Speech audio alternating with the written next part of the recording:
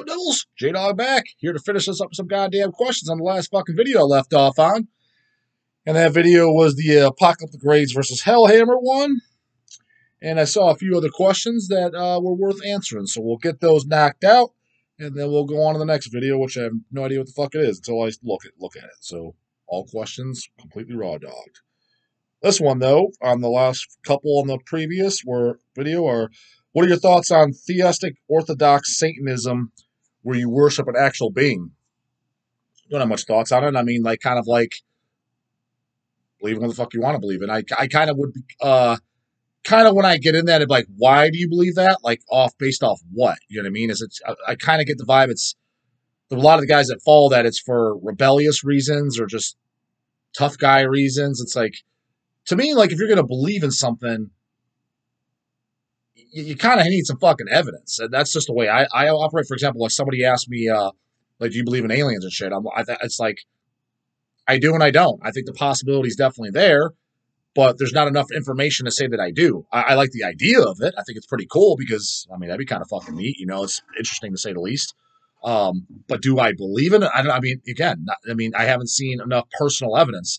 So if you're believing in some fucking type of demon or Satan or devil, it's like, that's basically the same as believing in a God with a fucking big beard and a fucking pointed wizard hat in the sky pointing his thumb down. Now, maybe you don't agree with the ideology and the fucking the rules to live by, and I get that, but like you're kind of coming up with this unpopular fucking faith to where, I don't know, you just read books on it, maybe got it from the black metal bands you listen to and shit like that, and you're just randomly believing it. Well, why do you believe it? Do you believe it just because bands you liked sang about it and you call the topic? I get liking the topic and thinking it's cool and thinking it's cool rebelling against the religion that was jammed down your throat. I get all that.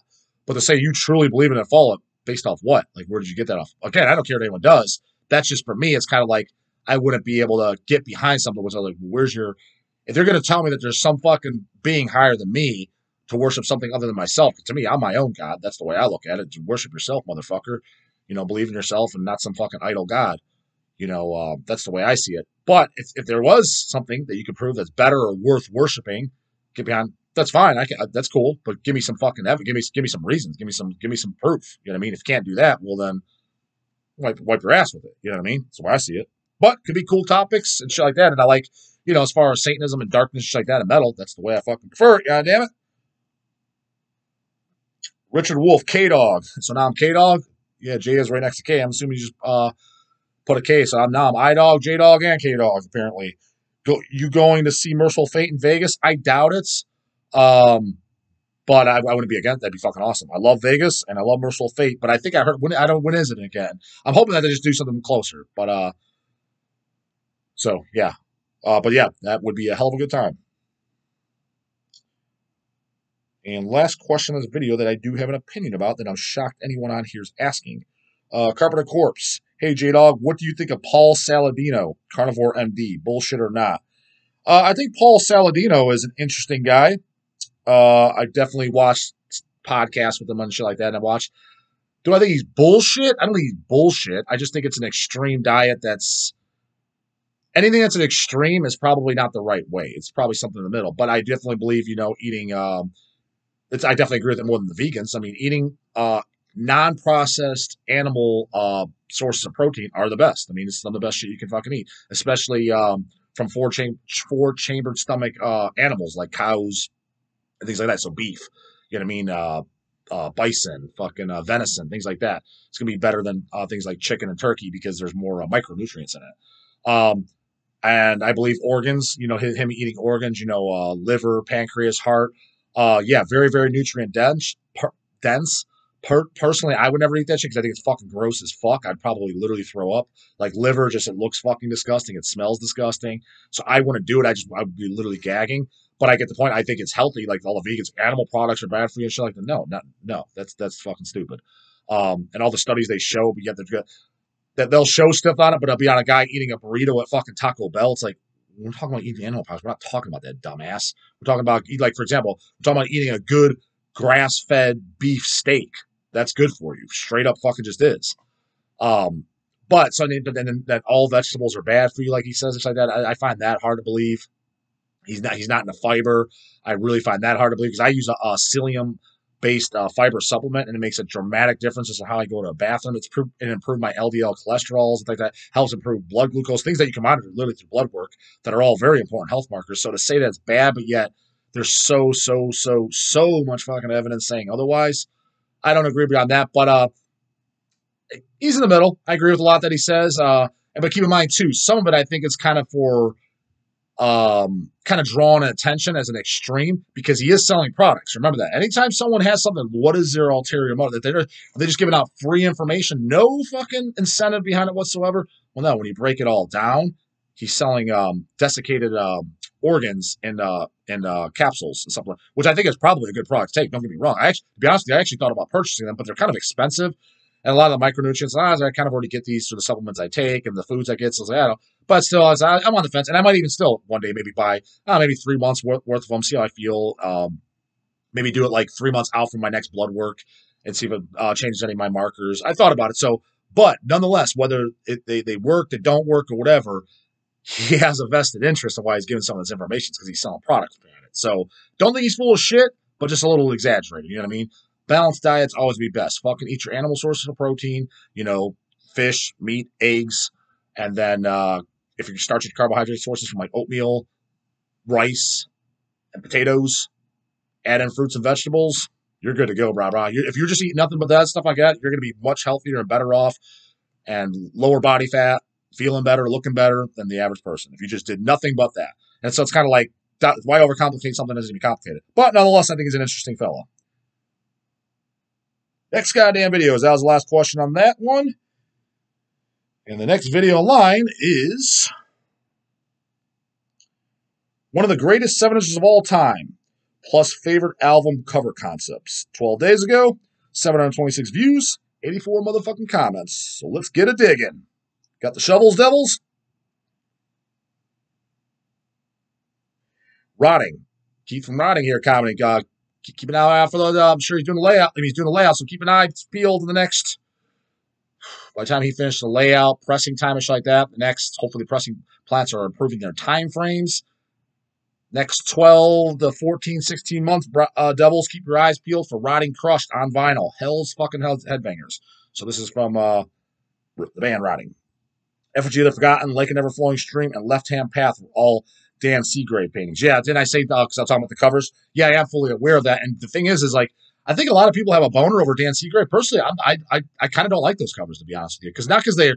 Not that he's like, man, this guy can't paint. He just sucks. Not that. I'm just kind of like, what is this? You know what I mean? Like Effigy of the Forgotten. What is this? Transformers? Left Hand Path. It's kind of like, all right, this kind of looks like a nice painting, but what does that have to do with fucking anything brutal or blasphemous or anything like that? And Like an Ever-Flowing Stream kind of is like, I don't know, maybe this is the gates of hell. I guess. I mean, it doesn't suck. It's just kind of like, personally, just hand me Butchered at Birth. I'm good to go. To me, that's a cover. Self-explanatory. Once Upon the Cross. Beat the inside, open it up without the blanket on them. Self-explanatory. Serpents of Light, self-explanatory. Shit like that. Fucking paled. Organs thrown in a fucking crapper. Self-explanatory. That's the shit I like, you know what I mean? Kind of brutal, appalling shit, that says death metal, you know what I mean? Because, like, for example, somebody looks at, let's say a random person, Suffocation, Effigy of the Forgotten, they see the cover, they don't know anything about death metal, but they heard of death metal, and they kind of like, they maybe know, oh, yeah, that's that heavy, real heavy stuff with rolling vocals. They're not going to look at that and be like, that's death metal. I guarantee you, they look like, hell, even look at Rotting Crush cover. That looks like death metal. Cannibal Corpse, Butcher Birth, that looks like fucking death metal. Tomb of the Mutilated, that looks like fucking death metal. Exhumed Gore Metal, that looks like death metal. Like, they just automatically see, whoa, what's this shit? That's what they're going to think. They're not going to think about that fucking Matchbox cars on the fucking Effigy of the Forgotten cover. Yeah, not ripping on a fucking fantastic album. A fucking 10, devils. But just the cover, I was always like, what? This fucking sucks.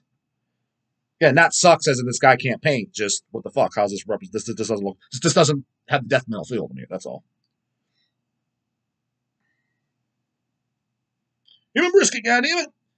Hey, J-Dog, I got a new question. Has any labels bought any of the rights from Hell's Headbangers if any of the bands you worked with prior switched labels? Wait, how many? Have they bought any of the rights? Oh, okay, I see. For example, Midnight did that album off Metal Blade. Did they ever contact you about any of their other releases? They did. I mean, kind of like yes and no. It was because they did the back catalog, obviously.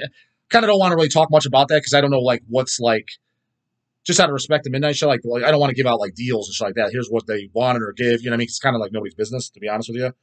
Personally, I don't care about talking about shit, but when it's not my business, like on that sense, like hey, here's what Midnight got. I don't really want to I just don't want to release that. But not too much stuff as far as like buying out the back catalog. Let's say like I don't know if anyone's ever actually done that. Actually, now I'm thinking about like, hey, can I buy just maybe like, hey, can we license this? We've definitely gotten that, especially like some foreign countries like do it on cassette and like, hey, we'll send you 10% of the pressing, kind of like what we did for like a lot of the early Relapse stuff with all the Mortician vinyls and shit. We licensed from Relapse. The way we paid them is we did like 1,000 LPs of each Mortician and we send them 100 copies. We didn't pay them cash. We sent them 100, so double LPs. So they probably sold those at $20 a pop. They made 2 grand. They made 2 grand for literally doing nothing. You know what I mean? So that's how they were paid because they owned it. You know what I mean? We've had scenarios where it's the other way around. Yeah, we've had that, but not like, hey, here's a check for 10 grand. Give me the back catalog. I don't think that's ever happened. No.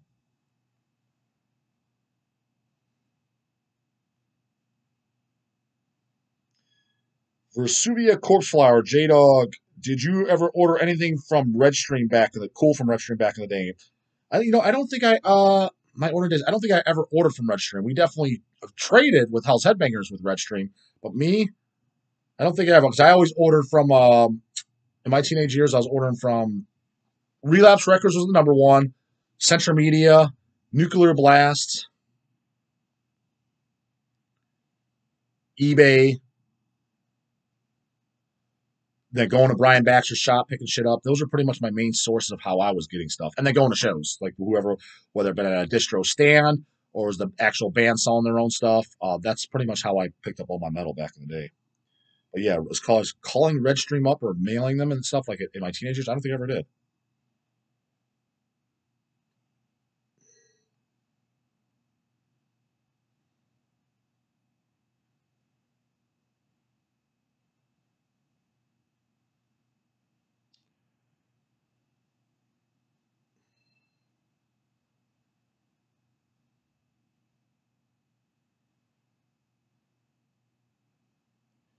Oh yeah, so this is talking about the Martyr EP. I just put the most underrated EP in the subject. But yeah, guys, check out that Martyr EP. You guys a fan? It's a fucking banger. That's for damn sure.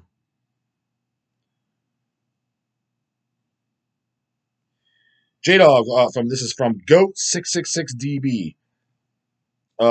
J Dog, what do you think of some of the big name '80s hardcore bands like Agnostic Front, Cro-Mags, Youth of Today, or Sick of It All? Um, the very first Cro-Mags, Age of Quarrel, I think that's a great album. It's the only thing I own by them. Agnostic Front and shit. I'm not as I've listened to shit in the shop and it's kind of like I was super super late to the game and yeah, it sounds cool or stuff, but I don't own anything. Sick of It All. It's funny because didn't they get like really kind of like crappy and trendy in the '90s, and that was always my take on them. So I didn't realize that they even kind of started in the '80s. So I kind of always had them in the automatic poser fucking the Pantera Club basically, with kind of ignorantly so because I didn't know they were around as long as they were. So I never really kind of went back. And Youth of Today, I don't even know if I've ever listened to anything by them. I know obviously I know who it is, but I don't know if I've ever actually even sat down and listened to them because that whole scene I just again, I do like bands, and I've talked about like Negative Approach and shit. What I like, I was never that was just never my scene that I was going through. Just some bands would slip through the cracks. I'm, oh, this is great, and if I really liked it, I'd buy it. But most of the bands, I just never got it. Even to this day, just never got around checking. I was always just kind of a in the metal scene. Maybe like stupidly so, and maybe take your blinders off, man. Like you should check out other stuff. And I admit that's true. I probably should. It's just you kind of like I'm definitely just a creature of habit, kind of just like, oh, this is what I know, this is what I like. I mean, I don't know. The description said it sounds like fucking Exhumed. It's probably good. That type of shit. You know what I mean? You kind of get stuck in a rut in a sense. But yeah. So that's kind of what. Yeah, that's basically what I think about them.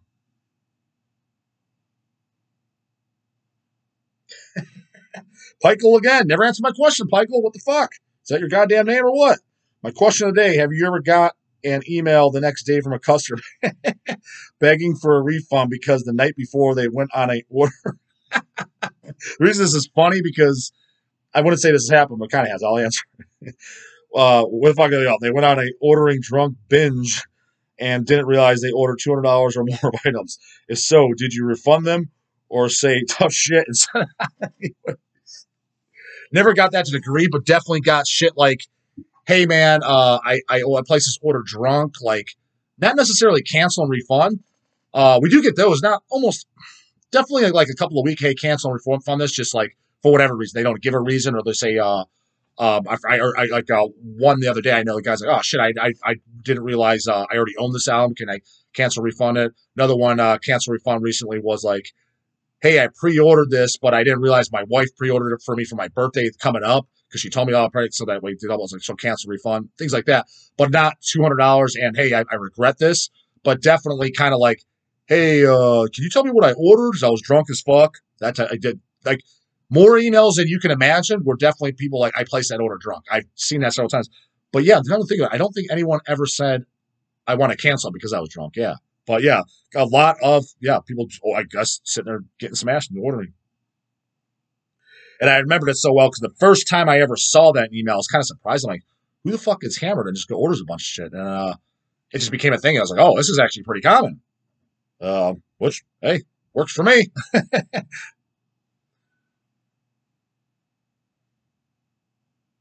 Chris Howard asking for perfect headphones. Oh, bro, you're and the technology shit, man. You got to ask Reaper about that, man. He's the guy. He's who I ask. I don't know fucking shit about nothing, man. When it comes to that stuff, I'm like total caveman. You know, a lot of these things, I barely know how to turn on a computer. I mean, I'm not that bad, but I'm pretty bad.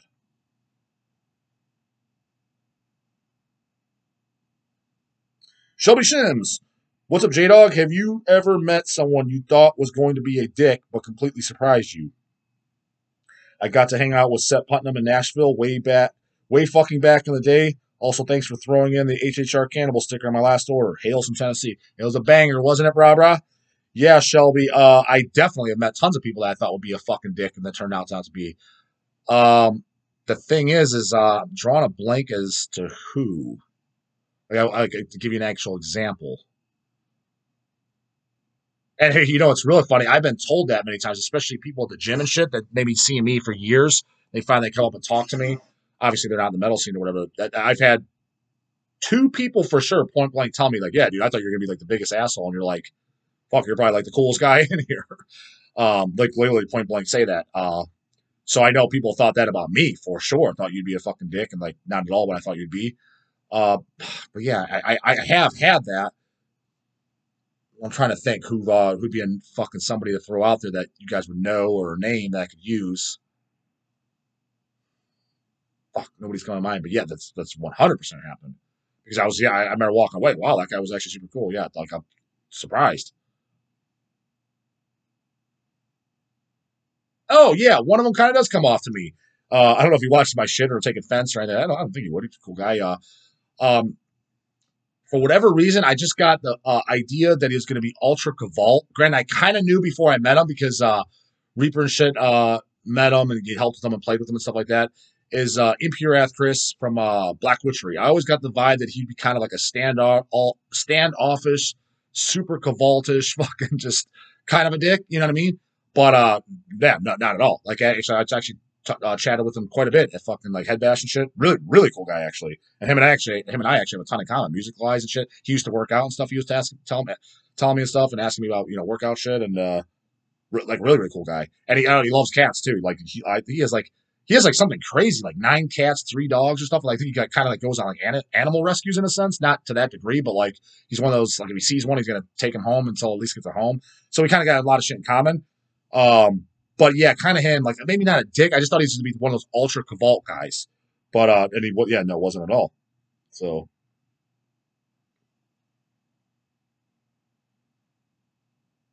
make this the last goddamn one. What is he saying? Got to read it off from Joe Dinkins, guy with the faith extractor dog. Question: in my perfect world, Metallica breaks up after Injustice for All. Yeah, I kind of agree with that. Yeah, I kind of do agree with that. Do you think in King Fowleys' perfect world, everyone in Metallica dies in the bus crash? Um, I don't know. Maybe, probably. Yeah, I guess so. As far as the band wise, I mean, King's like one of those really cool, like people, like he's the type of guy I get the vibe he walks into Bob Evans. You know what I mean? With a bunch of fucking strangers that don't listen to metal, that he just gets along with everybody. Because I can't say I've ever seen King in a non-metal setting. Every time I've hung out with him and shit, it was at shows and shit. But he's just, he's a friendly guy. He gets along with everybody. So I don't know if he's morbid in the sense to where he wants a bunch of guys die on a bus crash, but hates him some Metallica. So hey, maybe so. Maybe they'd be the ones that would deserve it, right? So yeah, King Fowleys' perfect world. Everyone dies in a bus crash. Hey, actually, fucking Deceased is playing here next month. My goal is to get King on camera. The thing is, I have a bunch of my Deceased stuff signed, and I'm probably not going to bring anything. So now I'm like, King's like, I mean, we're not like best friends or anything, but we're kind of friends. I mean, I have the guy's fucking phone number, for fuck's sakes, and I always hang out with him. Somebody I kind of feel like not kind of like a pair of ass cheeks to get anything signed. So I probably won't do that. But anyway, what I'm getting at is go to the show, and the goal is to get something recorded. I've been telling you guys this. I tried with Malevolent Creation, but Phil was a no-show. I'm like, where's Phil? I show up to fucking Malevolent. So yeah, check this shit out, devils. I show up to fucking Malevolent Creation, right? And the only original member is fucking Phil. All right, well, one guy. All right, bring him. I brought my Retribution LP, Retribution CD, and both Hate Plow CDs. And the reason I brought Hate Plow CDs is to have them sign them as well and kind of ask about Hell's doing them on vinyl, who owns the rights, or shit like that, because I can't get a goddamn straight answer. I want to do both Hate Plows on vinyl, right? Get there, and it was Josh, it's the band, and talking, and somebody's like, where's Phil? He's not here. Like, what do you mean? Show goes on a couple hours. What do you mean he's not here? Where's he at? He's not be playing. What do you mean he's not playing? Like, he's the fucking, like, what do you mean? Well, he fell off the stage. He hurt his leg. He can't, he's not going to be here all night. Box of stuff in my arms. Okay. And then I go, well, I guess I'll go get a shirt then. I'll get one of these Retribution tour shirts. He's all right, yeah, cool. I was like, I need a size 2X. All out of 2XLs.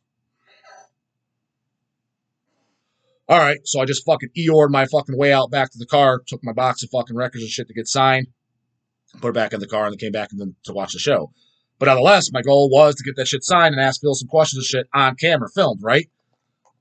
But I got fucked as always. So I've been telling you guys that the hemorrhage was going to do it for Maryland. Got fucked, fucking canceled, right? So I'll do it with King, but I won't have anything to have him sign because, again, I kind of know the guy and shit like that, and, buddies, and have him sign it. I would do it if all the other guys were in the albums. Like, for example, bringing one of the Hell's LPs, like, let's say, like, Fearless on Dead Machines or something would be really cool, or maybe even Supernatural Addiction is probably my favorite, so maybe I'd bring, like, the picture disc we did or something like that, and have him sign that. But it's just one guy. It's just King. If all the original, if Les was there, Mark and shit, I mean, I would bring it, then so we could all sign it, but yeah, just for one guy and kind of buddies, not gonna do it. But nonetheless, I'll think it's something to ask. So I'll ask, hey King, so what do you think? If I remember, I'll ask.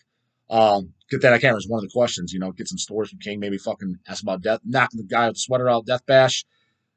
Just shoot the shit with the little King. Maybe it'll be a 5-minute video, 10-minute video. We'll see. Shoot the shit, but maybe I'll ask him, hey, do you wish the entire Metallica crew died in the fucking bus crash? We'll get it directly from him. That's his perfect world. So yeah, we'll get it on camera. Hopefully, Devils. That's the goal. And I think that's the next band in line. The first one I'll get on camera. Unless I get fucked again. We'll see. Anyways, that's it for this one, Devils. Questions, comments, concerns, anything else you fucking got, whatever the hell's on your mind, leave it in the goddamn comments and I'll get it fucking answered. 6 a.m. as always. See you tomorrow, goddammit.